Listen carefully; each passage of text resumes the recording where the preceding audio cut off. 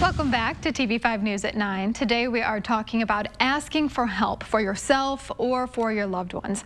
Joining us this morning from Great Lakes PACE is Jerry Darby. Thank you so much for joining us. Thank you, Veronica, for the invitation.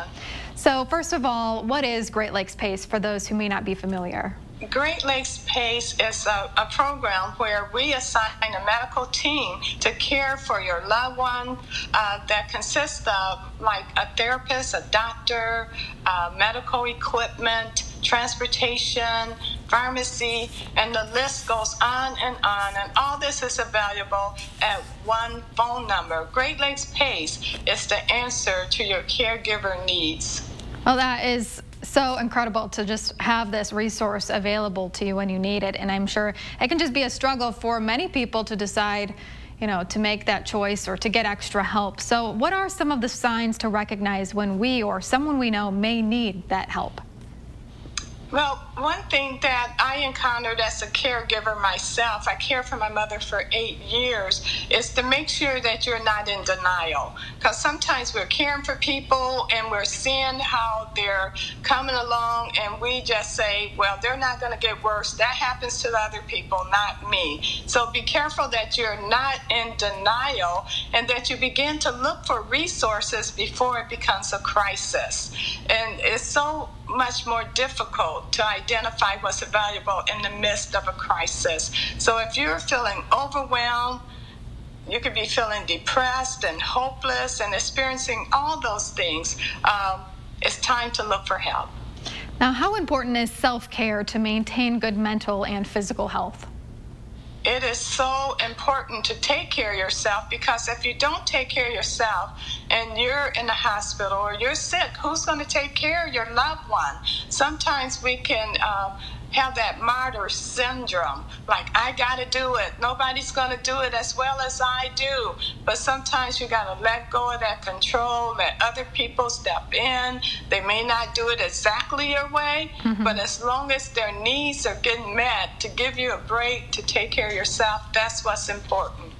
Some great advice there. Now, what are some examples of self-care? Examples of self-care, and it depends on the level of need that you're care that you're providing. Sometimes you have to get downright selfish, and you have to get out and connect with friends. You have to care for yourself spiritually, physically, emotionally, financially. And if you're working, you have to care for yourself to make sure that you're able to perform at work. So whatever, make a list of things that you enjoy doing. If it's going for a walk, if it's going to church, do something, what's special to you. Put those things on the list. And when you feel like you need to do something to be revived or refreshed, go to your list and do something on your list. I feel like we could all use that list every day. Yes, definitely. So, and I know we talked about it a little bit already, but how does Great Lakes PACE help those people in the community who need that help?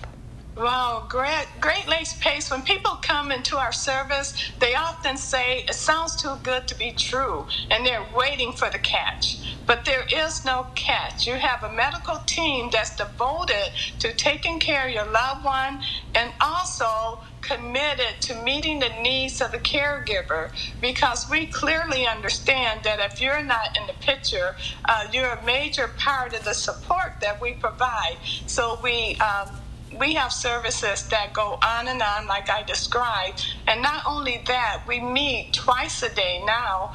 The whole medical team meets. So if there's a concern that arises, after hours, weekends, holidays, it's going to be discussed in our meeting. You're not going to be waiting for weeks to get a resolution for whatever concerns you have.